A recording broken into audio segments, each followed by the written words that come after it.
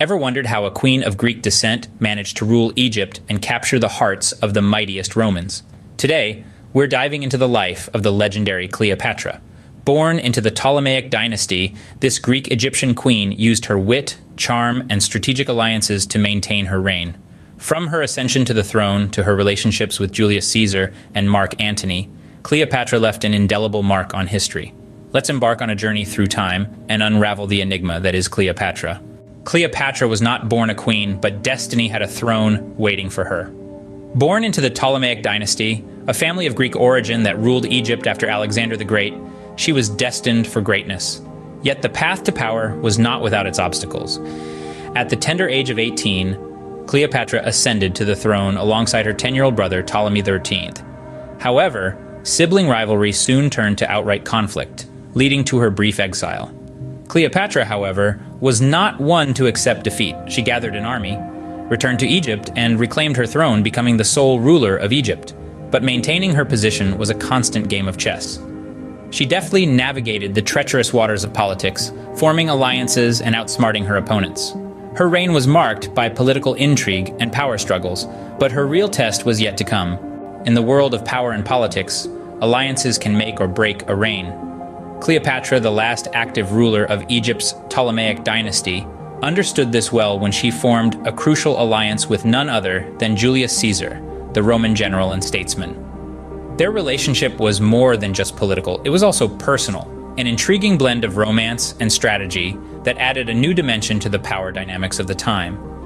When Cleopatra met Caesar, she was in exile, driven out by her brother. Caesar's support helped her reclaim the throne and solidify her power in Egypt. It wasn't just a one-way street, though. Caesar benefited too. Egypt was a wealthy land and its queen was a valuable ally. Together, they formed a potent partnership that had a lasting impact on the political landscape. But Cleopatra's alliances did not end with Caesar. Another Roman general was about to enter her life. When Cleopatra met Mark Antony, the world witnessed a love story that shook empires. The Egyptian queen and the Roman general, two of the most powerful figures of their time, were drawn together by both political necessity and a palpable personal connection.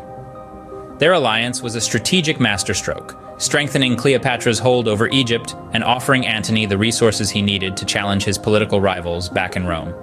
Their relationship deepened into a genuine romance, which resulted in 3 children. Together, they reveled in the grandeur of Egypt, hosting lavish parties and living a life of opulence. Yet, their love story was not just about grand gestures and public displays. It was also a partnership that had significant political implications. This was particularly evident in the Battle of Actium, a showdown that pitted Antony and Cleopatra against Antony's rival Octavian. Though they fought with all their might, they were ultimately defeated, marking a turning point in history and the beginning of the end for both of them. Their story, however, was destined for a tragic end.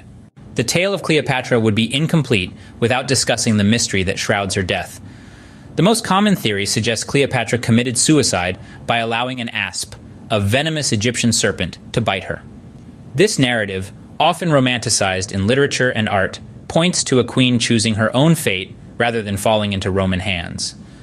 However, some historians question this account. They argue it's hard to imagine how a snake could have been smuggled into her heavily guarded room. Others propose she could have used a fatal mixture of drugs. Regardless of the method, the consensus is that Cleopatra's death was a calculated act, a final display of her defiance against Rome. Her demise brought an end to the Ptolemaic dynasty and marked Egypt's transition from an independent kingdom to a province of Rome. Cleopatra's death marked the end of an era, but her legacy was far from over. Cleopatra has been immortalized in history and popular culture, but how much of it is true to the woman she was?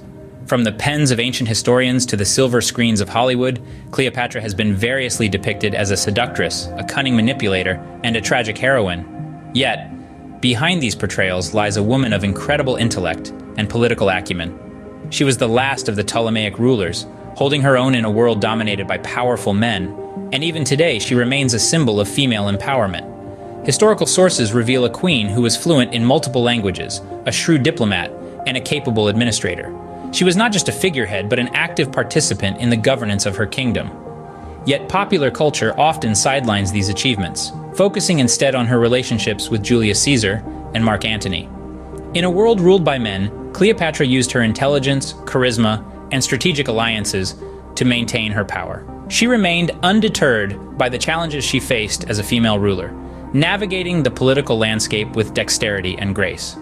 Cleopatra was more than her alliances, more than her beauty, and certainly more than the way she died. She was a woman of substance, a ruler of tenacity, and a queen who left an indelible mark on history. Cleopatra was more than a queen. She was a symbol of strength, intelligence, and charisma that continues to inspire us today.